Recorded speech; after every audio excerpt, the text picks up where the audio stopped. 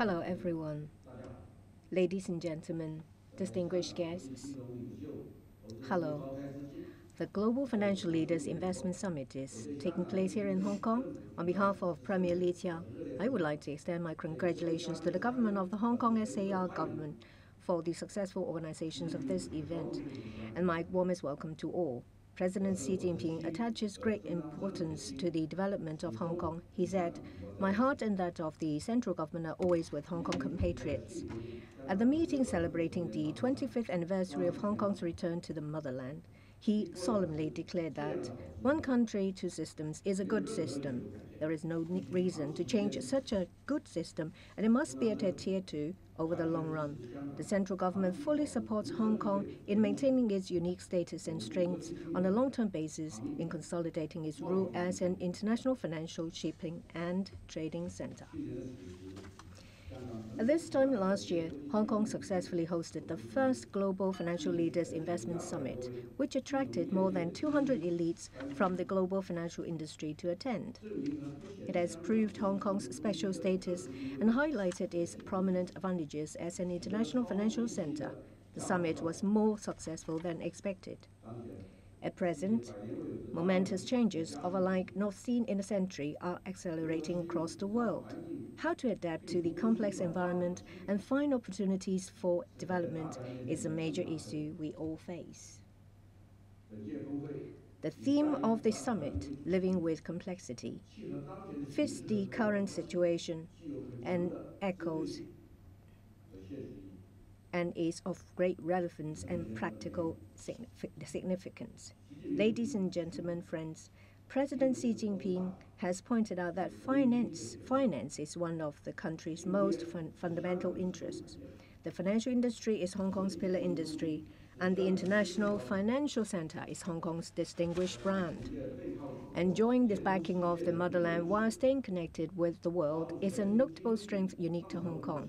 Hong Kong has seized opportunities in global economic development and over time grew from a small island exporting spice into a well-renowned international financial center. The Victoria Harbour has undergone a sea change since the return of Hong Kong to the motherland. With the strong support of the central government and the concerted effort of the SAR government and industry elites, Hong Kong has weathered storms such as the Asian financial turmoil, the international financial crisis, and COVID-19 pandemic.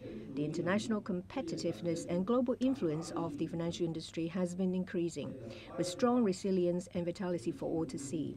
The industry has made leapfrog development. The position of Hong Kong as an international financial center is more sturdy each day. It has also made unique and significant contribution to the development of our nation. As the largest source of foreign capital and the destination of foreign investment in the mainland, Hong Kong is a prime gateway for investment and financing for mainland enterprises outside the mainland, a testing ground for opening up of the country's financial market to the outside world, an important platform for furthering development of Guangdong, Hong Kong, Macau, Greater Bay Area, GBA, and the high-quality development of Belt and Road initiatives. It also plays an important base for the international of renminbi and the pivot of a stronger and international financial cooperation. Looking ahead, Hong Kong will continue to achieve greater development in the process of integrating international development. Hong Kong as an international financial center will be more vibrant. Ladies and gentlemen, the 20th National Congress of the Communist Party of China has drawn up a grand blueprint to build a modern socialist country in all aspects. It has depicted a bright future for Hong Kong's long-term prosperity and stability. I hope that Hong Kong will give full play to its strengths and distinctive features to consolidate and elevate its international position in finance. I hope that it will conduct deeper, closer, and broader exchanges in cooperation with other regions and countries, that it will better integrate itself into China's overall development and further contribute to the promotion of the great rejuvenation of Chinese nation through a Chinese path to modernization. I'd like to take this opportunity to make some suggestions. First, Hong Kong should endeavor to strengthen its development and further enhance influence. Hong Kong is a sound and efficient financial infrastructure, an open, diversified, appropriately regulated financial market system with active market activities. It has the market advantage of linking up with the mainland with international financial centers such as New York and London. We support Hong Kong in supporting the facilitation of cross-border trade and investment, expanding the openness of the financial sector to the outside world and other areas for early and pilot implementation. We support Hong Kong in the enhancement of the mechanism of financial interconnection between the mainland and Hong Kong to further open up the investment and financing channels, the strengthening of the function of offshore renminbi business hub, the enhancement of the function of the International Asset Management Center, the building of an Asia-Pacific financial and technological hub, and a green financial center in Asia. We support Hong Kong to continuously improve its function as an international financial center. Second, Hong Kong should maintain this international character and further expand its circle of friends. Hong Kong has won the trust and accolades of international investors with its free and open business environment, simple tax system, common law system that aligns with the world, advantages of having the Chinese and Western cultures converging here, an extensive international business network.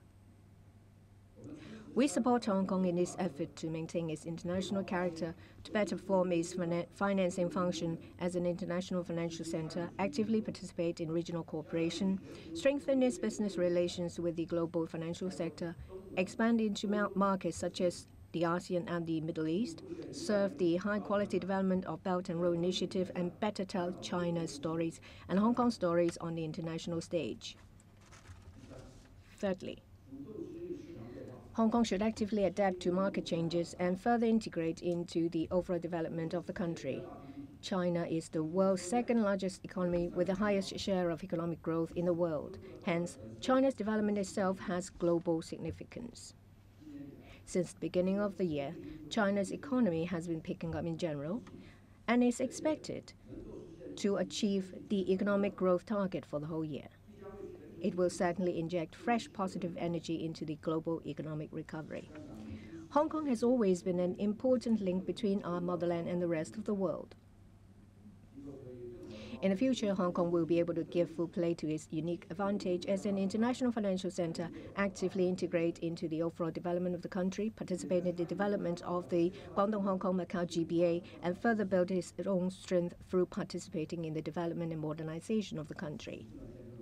Ladies and gentlemen, friends, we're earnestly implementing the new development concept, constructing a new development pattern, promoting high-quality development, and striving to write a new chapter of Chinese-style modernization, which will certainly create new historical opportunities for Hong Kong's development. The recently concluded Central Financial Work Conference stressed the need to consolidate and enhance Hong Kong's position as an international financial center, increase support for Hong Kong's development as an offshore renminbi business hub, expand the interconnection between the mainland and Hong Kong financial markets, and attract more international capital through Hong Kong to take part in the development of the mainland. This is not only the central government's high degree of recognition of Hong Kong's status as an international financial center, but also a high expectation for Hong Kong to achieve high-quality financial development and to scale new heights. We hope that the financial sector in Hong Kong will seize the opportunity and forge ahead to take Hong Kong's status as an international financial center to a new level. The Hong Kong Global Financial Leaders Investment Summit is an important platform to showcase China's charm and Hong Kong's charisma to the international community. It's also an important opportunity for international financial institutions and investors to gain an in-depth understanding of Hong Kong and the mainland markets.